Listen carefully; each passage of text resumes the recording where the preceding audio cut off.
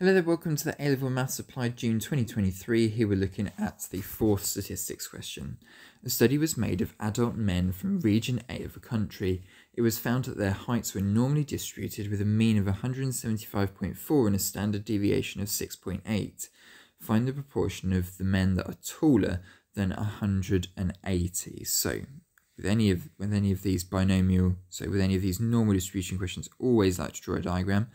175.4 in the middle, standard deviation 6.8, and we want to find the probability that a randomly chosen male, a proportion of men that are 180 centimeters or taller. So this gives me a sense of how big my answer is going to be. So I can tell here that my answer is definitely going to be less than a half, probably less than 0.25 even. So less than 2.5 even, 0.25 even. So let's go to the statistical distribution mode on our calculator, so mode 7. We're now going to go into normal CD mode, so hit number 2 on your calculator. So we want the lower bound to be 180, so when you type in your lower bound, type in 180.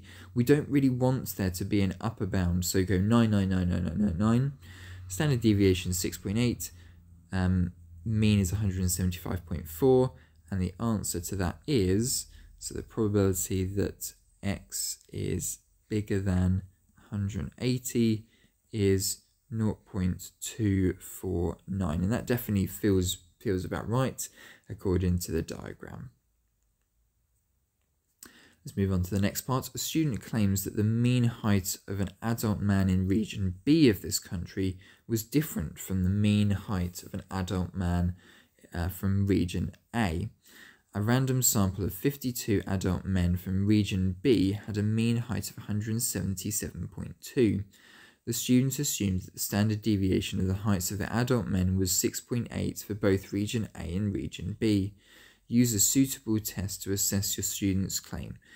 You should state your hypothesis clearly and use a 5% significance level. So our null hypothesis is that the mean is going to stay at 175.4, and our alternate hypothesis is that the mean is going to get bigger than that, so it's bigger than 175.4. Our distribution is a normal distribution with 175.4 as the mean, but with the standard deviation, if you've taken a sample, you've got to do your sample divided by your standard deviation, your variance divided by the sample. So the variance here is 6.8 squared divided by 52.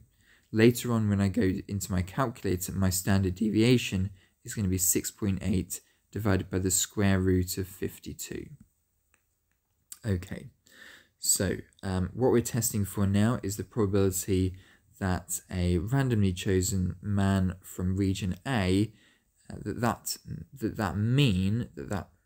mean, if we were to pick 52 adults from region A, would be 177.2 or greater.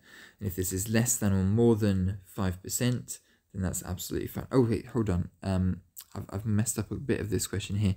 The student assumes that standard deviation, a claim is made that the mean height of the man was different from the mean height of a man in region A. So it's not greater than, beg my pardon, it is equal. So it is not equal to, because the student just claims that the mean height is different. Okay, so really important with the phrasing of your words there.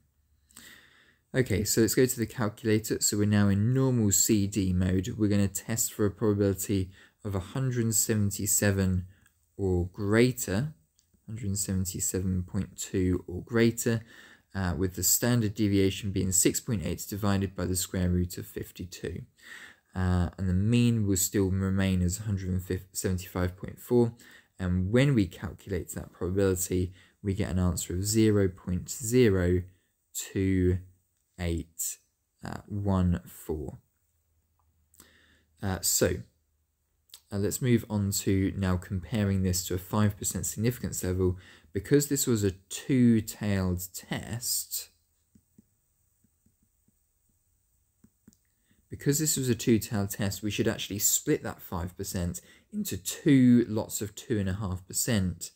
So because this 0.02814 probability is bigger than 0.025, so as 0.02814 is bigger than 0.025, we do not reject the null hypothesis.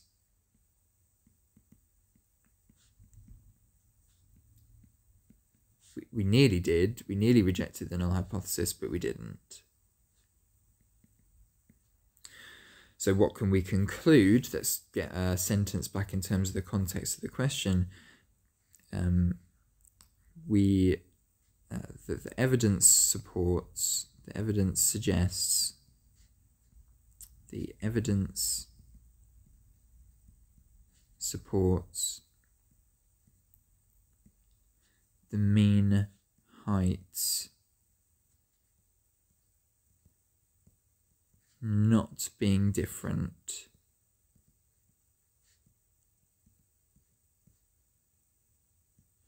from region A to region B.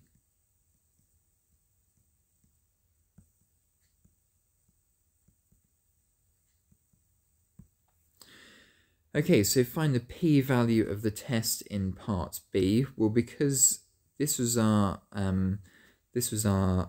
probability value, because it was a two-tailed test, we need to double that probability. So for part C, the p-value is equal to 2 times that.